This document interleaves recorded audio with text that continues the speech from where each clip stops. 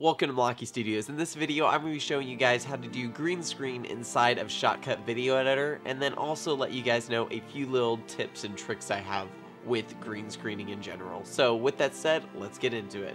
So the first thing is you're obviously going to need the program actually opened up. Basically, I have my green screen footage right here that I've actually imported of Steve dancing, which is kind of fun. And we also have this one that I imported, which is literally just a JPEG image of a flat world inside of Minecraft. So what we're going to be doing is we're going to be adding Steve on top of this. So how are you guys going to do this? The first thing is you're obviously going to need to actually put this into the timeline, but this is important, the actual order that you put it onto the timeline. Let's make sure that we use the first clip that we have, and let's drag that one onto the timeline first. So when you do this, basically you're going to see this video 1 track pop up, and you're going to see the video clip pop up as well. Now that you've actually gotten it into the timeline, now we actually need to add the second track. So what we're going to do is do a right click, go over track operations, and we're going to go to the video track, press that, and now it's going to add a second track right on top of it. So now that we actually have that, let's drag this second green screen clip right here onto that top. And I am going to actually just line up this bottom JPEG to the end of it just so it lasts the entire 28 seconds or whatever. So now that we have that set up, let's actually go down to this timeline. And what we want to do is, instead of having the background layer selected, we want to make sure we have our green screen layer selected. So have that layer selected. I'm going to zoom out for you guys. I'm going to go here, press this filters option. And now that you actually have that, we're going to press this little plus right here. And you're going to want to look up Chroma Key. So Chroma, because this is actually what professionals call it. So we have a Chroma Hold, Chroma Key Advanced, and Chroma Key Simple.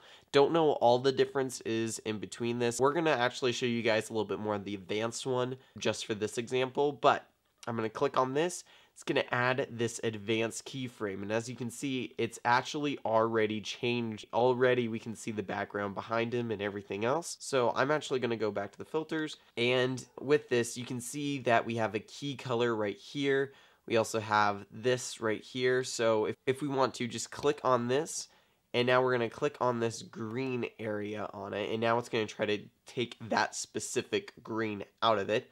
You also have things like the red delta, the green delta, blue delta, and you have some more advanced options down here. Like, for instance, you can adjust a slope, you can choose the different kind of edges, so if we wanted thin, for instance. And really what you want to do is you just want to adjust it just so you have the right key that you actually want. For instance, if we needed to take out more of that red delta part of it, so we don't want as much red, we can just drag that up. And if we don't want as much green, we can drag that up.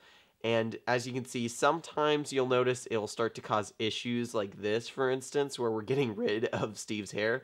But all you have to do is then drag that down until you see everything else come back. And that's basically it. For instance, if you wanted it to literally just be actually the green part that you kept, you could press the invert option and it'll invert that selection. I'm going to undo this real quick, and that is literally about it. So now that you guys actually have this, you can even just play it. But as you can see, Steve is actually now just dancing on this flat world. But something to actually keep in mind is scale, position, and lighting. So whenever you are doing a green screen, for instance, if you're setting it up, make sure you have a complete blank green. So you don't want any shadows on your green screen, things like that. You also want to make sure that whenever you green screen it, that you don't get too harsh of edges and things like that. So using a little bit of a softness or something can help. Adding a little bit of softness, make sure it's not too crazy. But doing things like that, also changing the scale and position, which I'm actually going to do right now real quick. But as you can see, now that he's actually scaled down, he's actually somewhat reasonable to size, and it just feels a lot more natural. Another thing you could do, and this is something if you're a little bit more advanced or whatever, you could add another layer in between here and make it, like, for instance, a little bit more black.